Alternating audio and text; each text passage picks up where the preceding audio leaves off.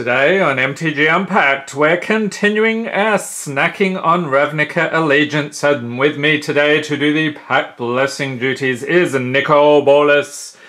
Yes, the famous Elder Dragon. Let's pop him over there, and he just so happens to be on the playmat here. And you may notice there's another Planeswalker visible in the frame. He did not deliver the great value we were hoping for, so he is now cast out into the Planeswalker Exile Zone.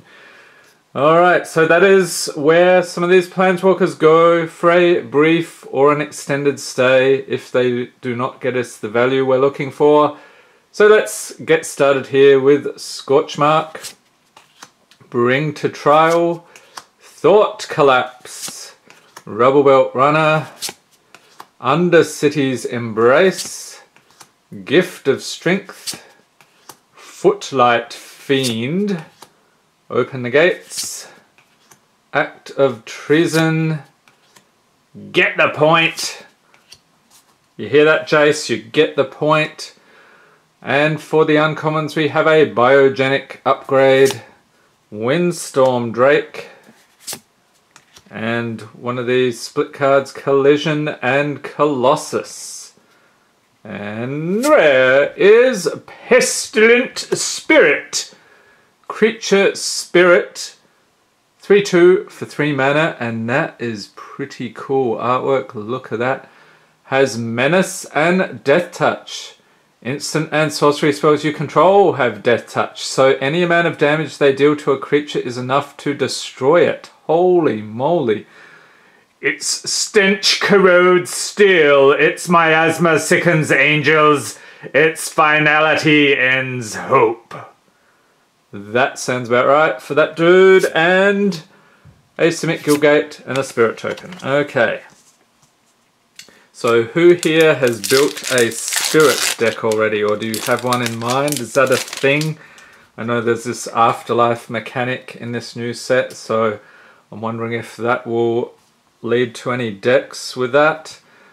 Okay, next pack we have Spikewheel Acrobat, Hazda Officer, Arrester's Admonition,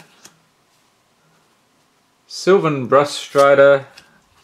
What is up with these commons? They want to fly everywhere today. Carrion Imp, Rafter Demon, Azorius Locket, Bladebrand, Skewer the Critics, Growth Spiral, and for the uncommons here we have Sphinx of New Prav. And I always have a bit of a chuckle. These Sphinxes are so weird. They have all sorts of, they usually have the big wings of course and the tails, but yeah, all sorts of different characters there.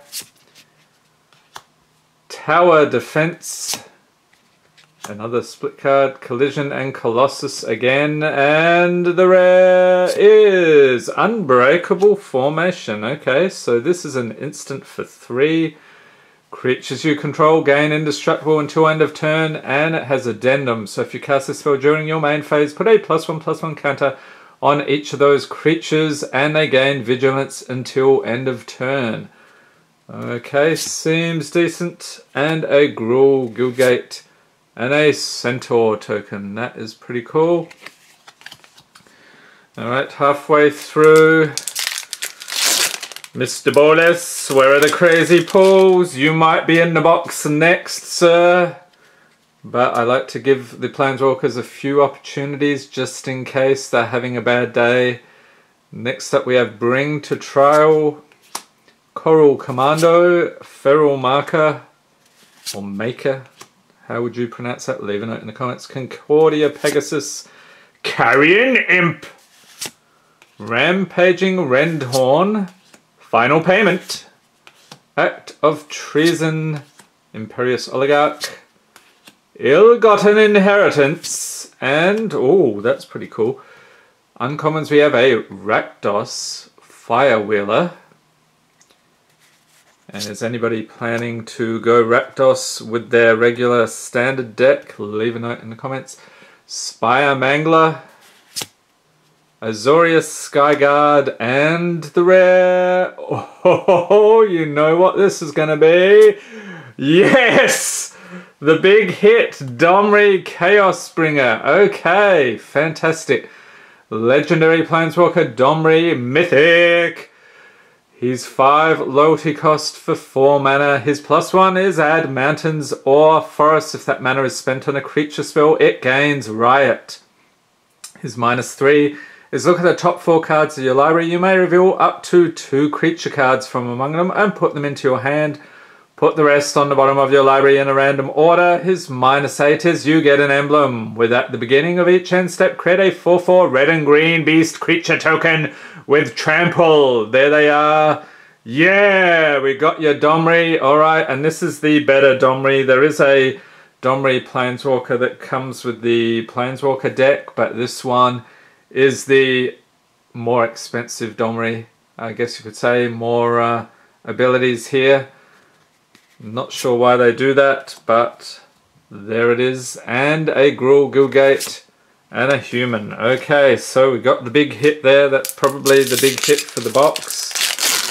Still got, let's see, another 12 or so packs to go.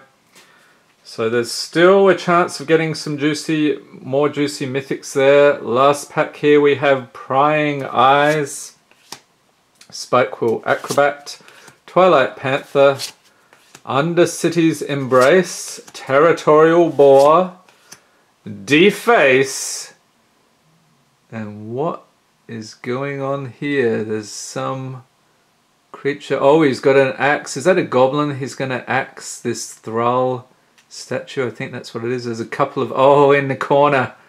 Look at that. I did not notice. Okay, so this one's a cool card because it's got goblins. Gateway Plaza, Applied Biomancy, Root Snare, Azorius Locket, and for the uncommons we have Archway Angel, Azorius Skyguard, Resolute Watchdog, and Tutu. Another one of these. Yes, it's Judith the Scourge Diva.